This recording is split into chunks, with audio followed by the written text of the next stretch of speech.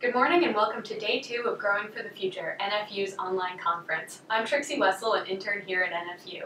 Congratulations to yesterday's prize winner, Kiana Harper, and this is everyone else's reminder to submit your surveys so that you can enter to win today's prize, a swag bag and another copy of Forest Garden Greenhouse. Up for today's discussions, we have Barbara Patterson from NFU with a Farm Bill breakdown, Sarah Campbell and Allison Bridges from USDA discussing NAP and how it benefits farmers, Michael Kovac talking about sticking with it, and Brian Massey discussing urban farming.